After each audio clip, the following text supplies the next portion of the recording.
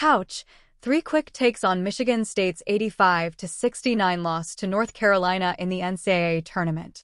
1. When the Spartans returned to Earth Saturday, it was a hard landing. And just reality.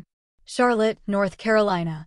No game this season made the gap between Michigan State and the very top of college basketball so clear. The Spartans just don't quite have the dudes to keep up. Not enough scoring. Not enough easy buckets. Not enough ways to punish an opponent. Not at this level. Nobody like North Carolina's Armando Bacot. And so, despite an out-of-this-world start when they threw their best punch and a resilient stretch in the second half when they made things interesting, the Spartans are done in the second round of the NCAA tournament, looking very much like a plucky 9 seed that ran out of juice and answers against a 1 seed in an 85-69 loss to the Tar Heels on Saturday, though, man, for parts of the last couple weeks, they looked like more. Maybe MSU was just a big man away. Maybe. Depends on the big man.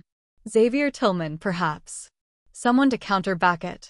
Or someone with size who's a force around the rim, especially when the opposing team is in the middle of 23-3 run over the final 8 minutes of the first half, as North Carolina put together after the Spartans led 28-17.